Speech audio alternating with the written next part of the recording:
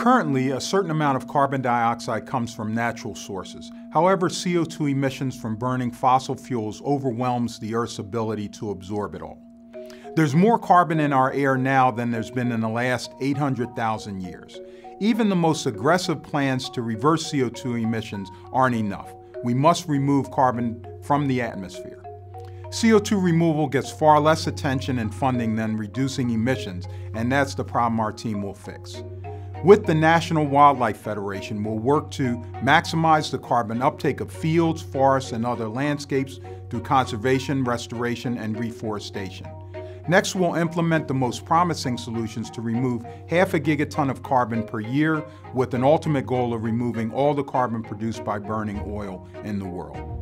And we'll explore new ways of removing and storing carbon with new blends of concrete and carbon-eating algae projects that are already underway.